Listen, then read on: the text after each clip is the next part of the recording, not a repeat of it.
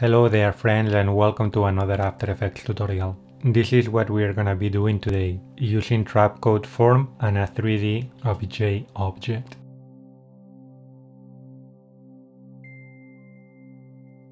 So the first thing we're gonna be doing is creating a new composition. I'm gonna call it main.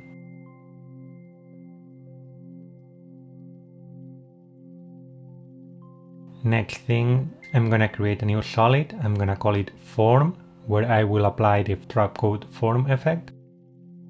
Now I will import the OBJ file, which is like a standardized 3D object format. I drag it into the main composition. I will turn off its visibility. I will select the solid layer and I will apply to it effect Trapcode form.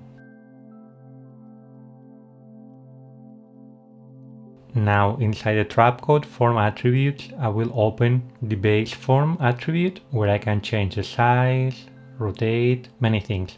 So I will basically do base form to OBJ and OBJ settings. I will select the layer where I have the OBJ.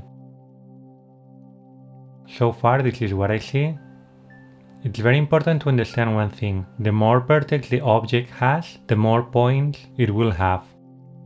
So the first thing I'm gonna do is I'm gonna change the scale, 650, 650, 650. This is what I have so far. I can rotate it.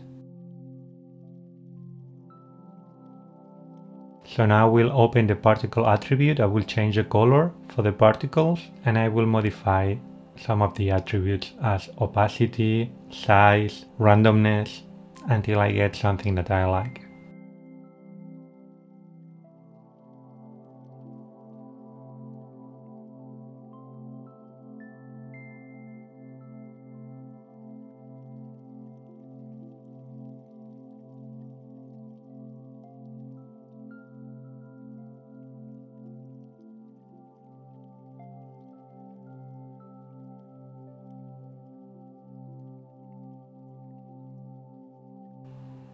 Now I will apply a very simple expression to have the sphere rotating.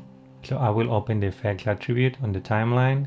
I will go down to Y rotation. I will alt click on the stopwatch and I will type time times 25 times multiplied 25. So this way the object automatically will rotate on the Y axis.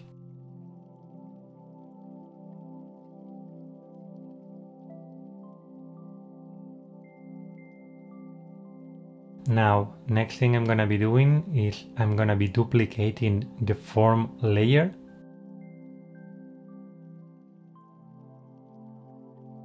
Okay, I will apply to it blur effect, fast blur, just to make it look nicer.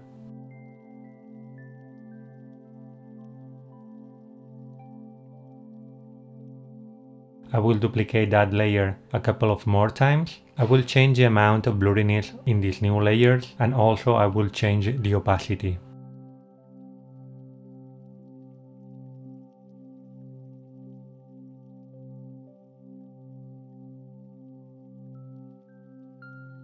The next thing it will be to change the color of the particles in these new layers.